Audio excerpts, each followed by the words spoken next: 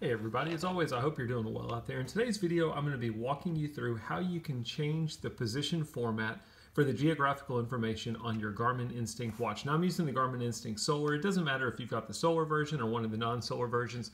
This video should work the same for everybody. So what exactly am I talking about? When you get your Garmin Instinct watch, by default, it should be set to latitude and longitude. So if you go to a saved location, you look at any GPS information, you should see it in latitude and longitude, but you can actually change that if you want to. I know I get a lot of questions from my viewers that want to change their format to the Military Grid Reference System, MGRS, and you can do that as well as many other different formats that are available on this watch. I'm going to show you how to do that. It's pretty easy.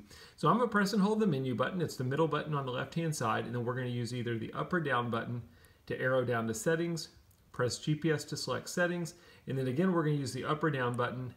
We're going to go to System, press GPS to select System. Again, use the up or down button until we get to Format. Press GPS to select Format. Now once you're in Format, you're going to use the up or down button and you're going to go down to Position Format, press GPS to select it, and then you'll see the current format that you're on. So right now, I'm in latitude and longitude in degrees and minutes, but if I want to change that, I can press GPS and I've got all these different options to pick from. So I could just do latitude and longitude in degrees only.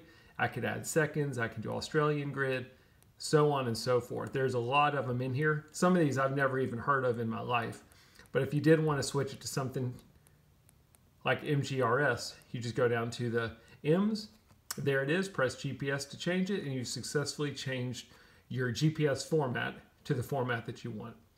Now, there's also a feature on this watch called Dual Grid. If you're using the Dual Grid format, you can actually see two different position formats at one time. I've done a video in the past about that. I'll link it to this video just so you've got it for reference in case you want to check it out. Once you've got the format selected that you want, you can simply press the back button till you get back to your home screen and you've successfully adjusted your GPS format on your Garmin Instinct watch. As always, I hope the video helps. If you got any questions, post them in the comments. Be happy to help you out. Thanks for watching.